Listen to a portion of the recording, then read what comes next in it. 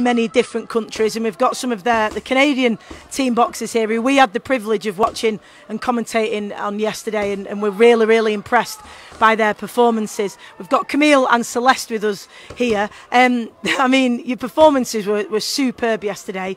Camille, first of all, when did you all arrive? Because it's some journey, it's a long way. Yeah, we arrived Tuesday in the middle of the day. Yeah. And so have you got jet lag? There's a big time difference. Have you felt rested? Have you felt good? Well, for my part, I know I slept on the plane coming here, so I got to, when I came here, I wasn't that jet lagged. It was basically yesterday that I felt a bit jet lagged. Well, you didn't look it when you boxed. You boxed really well. Were you happy with your performance? Yes, I was very happy. All the things that we worked in the gym lately and over the past year was applied during the bout, so I was very glad with my performance. Yeah. And Celeste, you know, again, a fantastic performance yesterday. A real little rocket. You kept going. It was a joy to watch you. For you, I mean, how have you found, you know, coming this distance, being in a different environment? How's that been for you? It's my first time in Europe, so I had never traveled that far. The first day was honestly horrible. I slept 14 hours straight. And after that, man, was game on. From there, it was game on. But this is the thing, that why it's really important to have these experiences, isn't it? Because remember my first tournaments abroad, not knowing what to do about food or what happens on the flight, because you hold all that water and you've got to make weight. It's really difficult. I take it it's got better, though, after that horrible first day. Yes, it did. It did. What have you learned from this experience, sort of, not just from the boxing, but being in Europe for the first time? Because sport allows us to visit lots of places if we're lucky. What's that been like for you? Just don't weigh in when you get off of the plane, because that's going to be a big disappointment. Don't weigh in when you've retired either. Don't ever do it. So in terms of being here and being part of, I mean, you know, we've not been able to box for a long time. How difficult was COVID for you?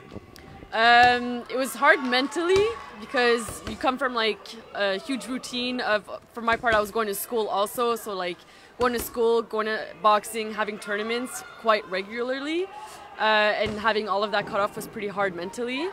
But after we found a certain stability, doing trainings outside and stuff like that. But yeah.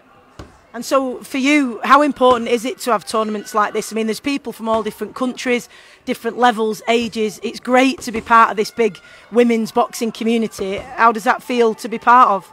It's amazing. It's just seeing everyone from other countries, every different style. It's really nice. And the Canadian team have had some top quality boxers, of course, in the professional and in the amateurs. I mean, what are your goals in boxing? World Championship. Yeah. I would say same, but I would like to go pro one day. Yeah. You've got a great, exciting style, both of you. You've got a great style for the pros as well. We have been asking people, because we know that food is something that we think about all the time when you're away and you can't have what you want. What's your favourite thing to eat after fights when you can have anything you want? Ice cream. Yes, I'm with you on that one. Yeah. Ice cream, definitely. What flavour? I'm very basic, vanilla. Vanilla ice cream. No, you can go now. You get au revoir. What about you? Cookie dough. I knew you'd like something better, you see. I knew you absolutely would. So tell us about your next fight then. For today, I didn't look up the girl yet, so I don't know what to expect, but I'm quite excited. Do you like to know everything about the person you're boxing, or nothing, or in between?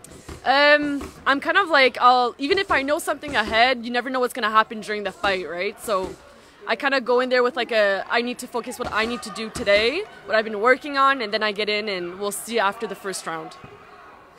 I don't know. All I know is she's going to be 54 kilos, 2 arms, 2 legs, and a head. I love it. That's a great way to view it. I used to want to know everything about my opponents, and it still didn't make a difference of whether what you can do on the day. It just depends. But listen, it's an absolute pleasure to meet you, and this is why tournaments like this are important, because we're all from different places, different experiences, and it's the same because boxing brings us together, doesn't it? So when you're leaving? Monday. Are we leaving Monday? Monday. So. You've no idea. They're staying. They're Swedish now. They're staying. Swedish Canadians. Yeah. Well, listen, we loved watching you. It was a real privilege. We can't wait to see you in your next fights, and we wish you the best of luck and obviously a safe trip home. And I'm glad you've had an okay in the end experiencing your first visit to Europe. Thanks very much.